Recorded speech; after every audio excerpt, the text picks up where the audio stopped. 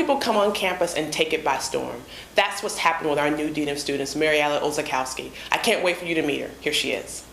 Hi, I'm Mary Alice Ozechoski. I'm the new Dean of Students at Cedar Crest College.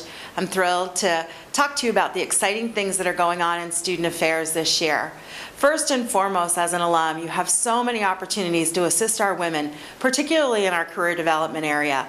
If your employer offers an internship or there's a position available, I urge you to contact Janelle Henry in Career Development so that our women can be first on your list when you hire or think about interns in your place of business. We also are thrilled that we're offering many more campus activities for our students and our local alumni. Join us on Friday nights for family fun nights in the Falcon's Nest. We're featuring special activities to break the monotony of the week for our students, but also to encourage our local alums with small children to come back to campus. There are many events happening next fall on campus that you'll be hearing about. Trunk or Treat, which will allow the local Allentown community to trick or treat safely on our campus, our Fall Family Weekend scheduled for the first weekend of October, and many more things happening. As always, alumni are welcome at all of our events, and we look forward to seeing you on campus. I'm thrilled to be a part of Cedar Crest. Please contact me if you have any questions about student affairs or would like to participate.